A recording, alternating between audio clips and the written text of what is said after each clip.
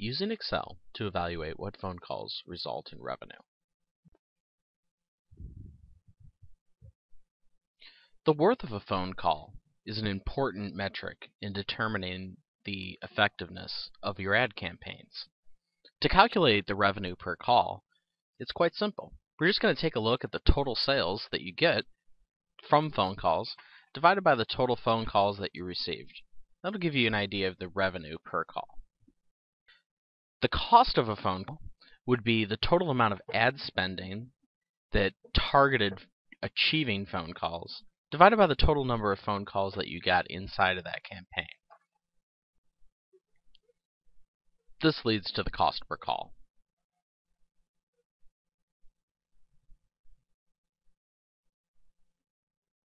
So what's the goal? Well, we want to maximize the revenue per call, minimize the cost per call, and we don't want the cost per call to ever become greater than your profit per sale, or you're losing money. The quick and easy measurement consists of 4 steps. First, we're going to download a sales report from your CRM system to Excel. Next, we're going to download a call detail report from Mongoose Metrics. We're then going to merge that data together using familiar tools that you've seen and used before in Excel, and then we're going to calculate those metrics. So let's show an example here of how to pull a report from a CRM system. Here I'm actually inside of Salesforce, and I'm going to create a new report. I'm choosing to take a look at the report on opportunities, and that's because opportunities are the object inside of Salesforce that we're storing actual sales and revenue information in. And this is obviously all an example. Now I want to make sure in this report that I export the phone number, which is what you saw the field just get dragged in there. Now I only want to look at one opportunities, and I'm going to go ahead and say that I want to look at a date range that's definitely in the past. So I'm going to look at the previous fiscal quarter. So you see that I have this whole list here of all of the won opportunities. These are all of our customers over the last fiscal quarter. And I'm going to go ahead and run that report. Now, by using a printable view, I was able to export to a CSV file. You can see that it opens up right here. I'm going to clean that up just a little bit. And there we go. Now, the key to all of this information right here is that this is going to be different depending on however you're collecting information. I'm using Salesforce here, which incidentally Mongoose has an automatic integration for. But your mileage may vary. You're going to have to find some way of exporting your sales data along with phone numbers that are associated with those accounts and export them to Excel, whether that's through a CSV file or an Excel file. Just remember, the key is to make sure you get those dollar amounts in there. Now let's take a look at how to export a call detail report in Mongoose Metrics. You can access the call detail report on the Call Detail Report tab underneath the campaigns. Let's take a look a little bit about how we select a date range. The date ranges should take into account the length of your sales cycle. So if you remember, I was looking at last fiscal quarter. So I would want to make sure that I was looking at phone calls and advertising that would have occurred before that last fiscal quarter. So for example, I'm going to go all the way back to August here to make sure that I account for as many phone calls as I possibly can. So we'll do August to December 31st. You click View, and then all I need to do is export those call details by clicking on the link.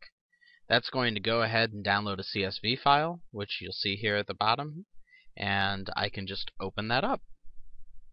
Now I've cleaned this data up quite a bit, but what you'll see is that I'm focusing just on the incoming number, the keywords, and I even kept the keyword source column, but we won't actually be using it. What I'm going to do is I'm actually going to copy this whole table, and I'm going to put it in the original spreadsheet that we were working on from our export of data from Salesforce. So let's just go ahead and paste that in. I'll go ahead and format these columns because it sees those phone numbers right now as actual numbers. Now we're going to go ahead and clean up the phone numbers that we exported from the CRM system. You'll see that they still have parentheses and dashes in them, and we need to get them formatted just as numbers. So I'm going to go ahead and create a clean phone column, and I'm going to use the substitute function inside of Excel to trim out parentheses, spaces, dashes, dots, all kinds of things. I know that this particular formula looks a little intimidating, but if you look up substitute on Google, you'll see that it's actually fairly straightforward what we're doing. Now after I do that, I'm going to go ahead and make sure I drag that formula down so I have clean phone numbers for every single number that's there.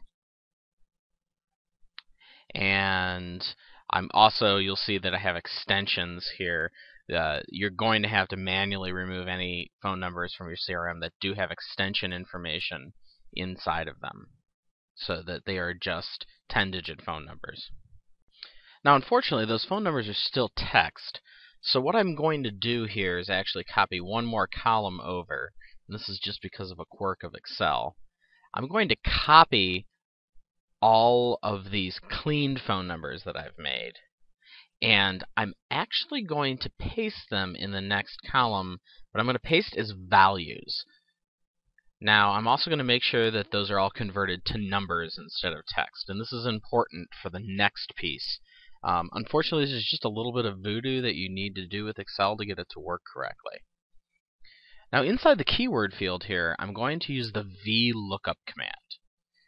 VLOOKUP allows me to go ahead and cross-reference two tables in Excel.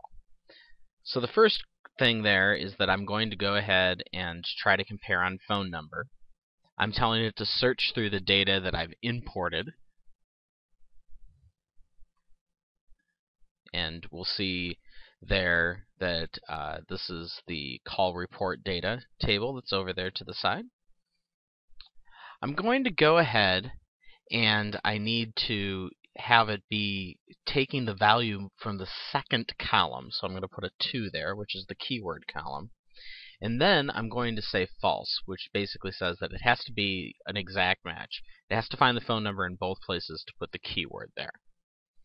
Now I'm going to go ahead and drag this formula down through each one of the columns next to the CRM software, and you'll actually see there's the correlation data. Those are the actual keywords that people searched for to make those sales. Now let's tie it all together. So what I'm going to do is I'm going to go ahead and highlight all of the columns here, including the new keyword column.